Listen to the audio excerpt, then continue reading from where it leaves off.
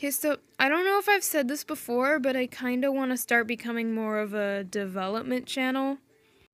I'm pretty sure that making development videos is going to get me more attention on my channel.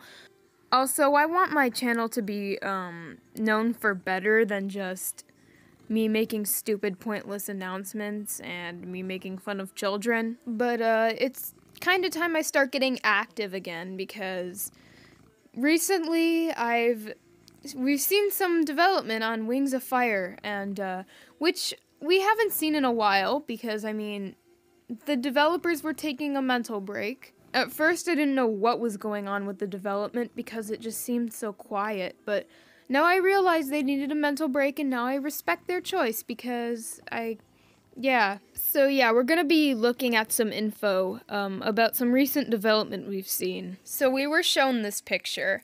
Looking at this picture at first, I didn't really see what was so special about it. Like, what's so special about this picture?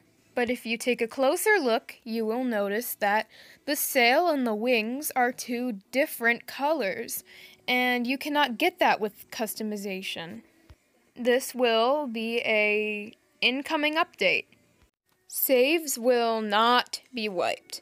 The only thing that is going to be wiped is the wings color. This is not going to affect Silk Wings, because the Silk Wings have different wings than the other tribes. They don't have the same wing material as the other tribes. This was posted in the Discord server. I'm sorry for the horrible fact that it was recorded off of a mobile recording app. Let's take one more look at this. You will be able to select a different section using the arrow. You can use the numbers to put the color in. And look at the color palette, so much more color choices. Just think of how accurate we're going to be able to make our OCs now. I'm probably going to remake all of my OCs unless I just lose motivation, but I'm probably going to remake Petunia with like the dark gray so that I can get the dark gray as dark as possible because she needs black. So yeah, I'm really excited for this update, and I hope you are too. But keep this in mind, nothing they post is actually in the game yet unless they say so. So it's probably not in the game right now. Well, that's all. I'm just gonna reel the fan art because I know a lot of you are sad that you didn't see it, so it'll make you a bit happier, I think.